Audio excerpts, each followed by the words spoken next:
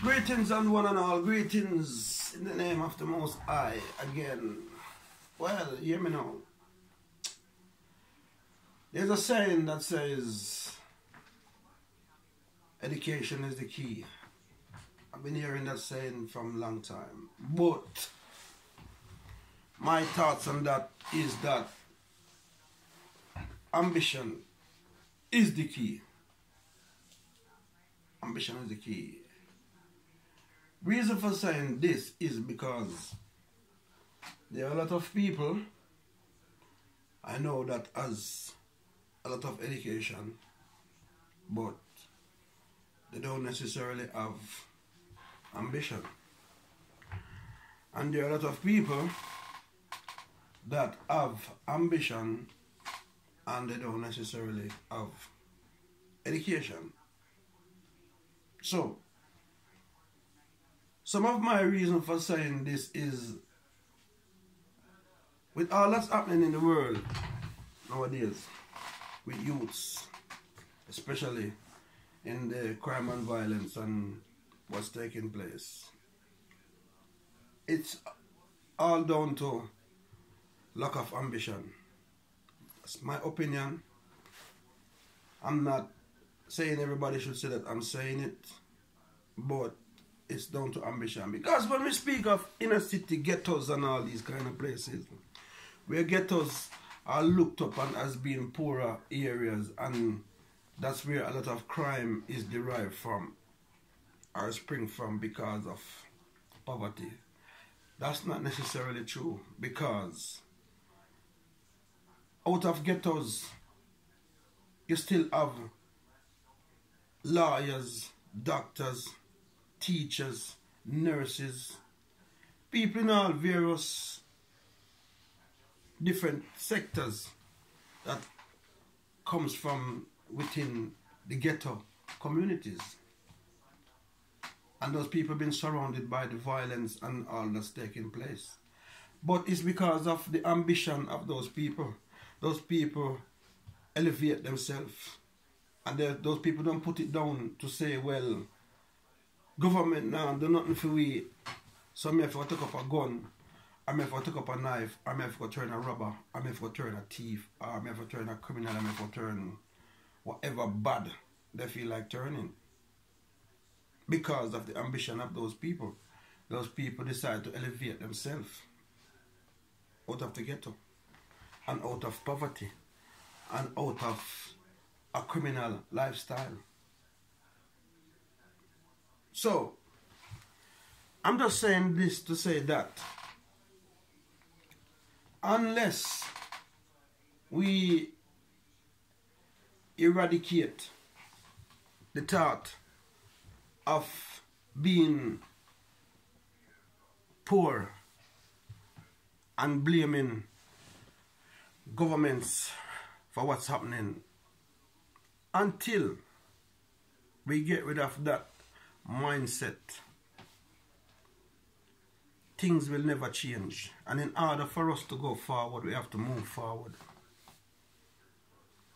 That is my thing. In order for us to move forward, we have to go forward. And it all stems down to ambition. There's a saying that says, if you don't know where you come from, you don't know where you're going. In a sense, it is true. Because that's what's lacking a lot of youth today. A lot of youth nowadays, they don't know where they're coming from. Because they weren't shown where they're coming from. Because they come and they see their mother and their fathers living a certain way. And they decided that instead of checking and finding out the purpose of life, they decide to go forward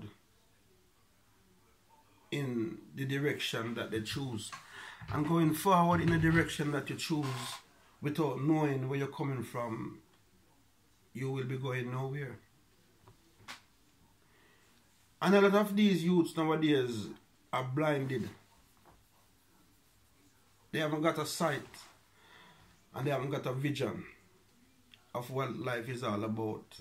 And a lot of them, because of not knowing where they're coming from, they tend to carve this path for themselves. And in carving this path, they look only to one thing, and they look to crime, because that's their vision. They're making this path for themselves, and that's their solution to the problem. But unless, as I said, if you know where you're coming from, then you will know where you're going. And ambition is the key. I'm just saying, I give you an example. As a youth, when I was growing up, I went to one of the top 5 high schools in Jamaica, Titchfield. Most of you might be aware of it, some of you might not. And when I was going to Titchfield High School, I was a very lovable boy and a sweet boy and thing. No girl love me and everything. So I got involved with girls, and there's one specific girl I got involved with, and we had a relationship. And not knowing about safe sex at the time, I wasn't even bothered. We ego overcome, and then we were experimenting. And in terms of experimenting, this girl got pregnant.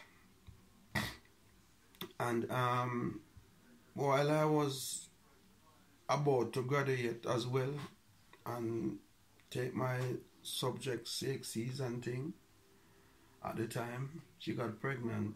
And then I never feel good about the situation at the time. So instead of taking subjects and graduating from school, I just automatically left school because I'm becoming a father. And as becoming a father, there are things you have to do in terms of preparation and looking about a child that is to come into the world. So I left school without any qualifications. And even though I left school without any qualification, that didn't stop me from going forward in life. And it was all down to the ambition that was in me, why I continue on the journey. So what I did was, the first thing I said, well, stop going to school. What am I going to do? I have to think of ways and means of living and supporting a child. And as a youth, them time, I tried a lot of things in terms of getting work at say the age 17, 16, 17, getting a job, which was very hard. But I decided that I had to go forward. So I turned to farming. And one of the quickest things I did in farming, because I said I have to start make money and start make money soon. What must I do? And at the time, the quickest thing I could think of in terms of making money was peppers, Scotch bonnet pepper. I had access to a whole heap of land. So I started by planting about 100 pepper trees. Them time people were planting like acres, but small businessman, I try getting on the thing. I planted 100. And by doing so within 3 months' time, pepper start bear up and me start sell pepper and start make some money and it start sweet me. And I said, no, me have to increase on this thing because this little bit of thing I give me so much money on a regular basis, like every 2 weeks. And I decided to go forward and build up a big farm of pepper. Them time I start make money, which I was able to get money. And at the time my girlfriend she have baby and things, and yeah, I could have support myself in a way and her by giving her extra regular money towards the child and herself. And then things just manifested. At the time there was like banana that was in full swing. And I had access to land, as I said. And gradually moving from pepper to bigger farming where I went on to do as much as planting bananas now, where I find myself to be a businessman at to a point where I had 3 people that was working for me at the time, or working with me I should say, at the time, which I was able to pay them a salary based on the work that was done. And I came from nothing, started from nothing. How I reached there, it was the mercy of God and the ambition in me that drive me forward. And as Father God said, Him help those who try to help themselves. And it just moved on from there onward until I did my farming for multiple years. I remember the first pig that I bought. There were some people selling some pigs. And I said, you know, I think I'm going to raise some pig, you know. And the first pig I bought, when I went to buy the pig, the man said to me, if I want a boar, meaning a male pig. And I said, no, I don't want a boar, because a male can't breed. I look something to multiply. And the first pig I bought was a female, because my intention was if I get a female, and when it comes to certain stages, then we can breed it up. And that one pig led me to a time when I was looking at about 60 odd pigs in my pig pen from that one pig.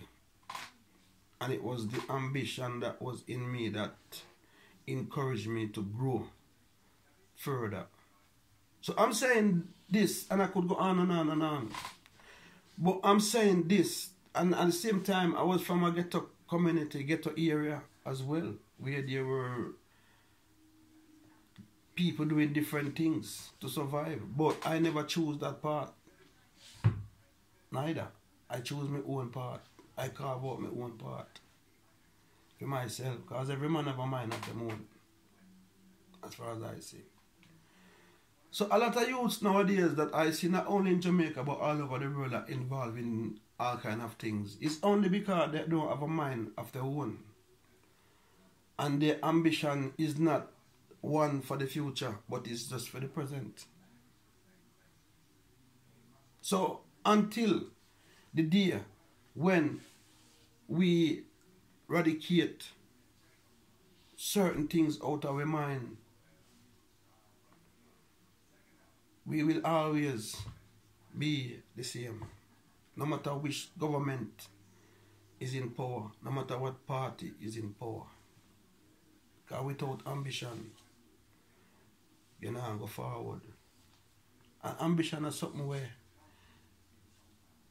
you can't get it to buy at the shop, not the supermarket.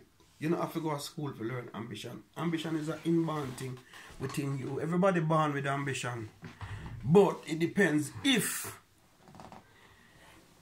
a person wants to utilize it and use it to the best of their ability. You have to learn to overcome temptation.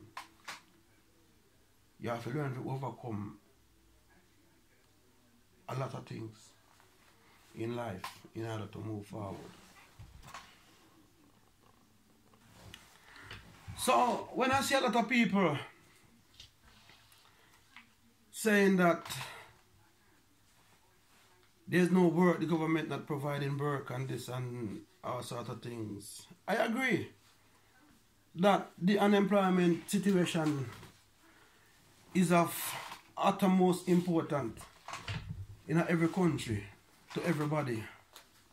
But we're not going to use that as an excuse to say that's the reason why I'm going to pick up a gun and go and kill somebody or go and rob somebody.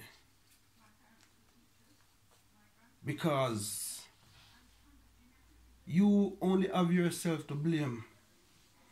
Because the government is not in control of your mind. You are in control of your own mind. The Prime Minister isn't in control of your mind. You are in control of your mind. And believe me, ambition maketh a man, also a woman. But until the day when we eradicate and eliminate negative thoughts from out of our system, we will never ever go forward. And as I say, if you don't remember where you're coming from, you don't know where you're going. And remember, ambition is the key. And also, remember this as well. Winners never quit. And quitters never win. That is just my thought I'm sharing this morning. Big up all of my subscribers them.